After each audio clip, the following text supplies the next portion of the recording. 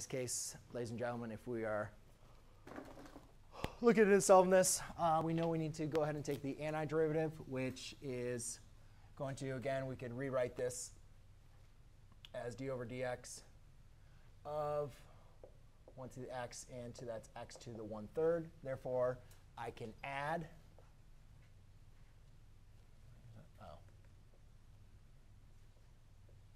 Therefore, I can add 3 over 3, which is going to give me x to the 4/3, and then divide by 4/3, which is the same thing as multiplying by 4/3. And then I'm going to evaluate from x to 1.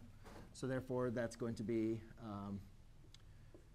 3/4 x to the 4/3, d over dx, minus 3/4 times 1 to the 4/3. Like 0 for 2 today.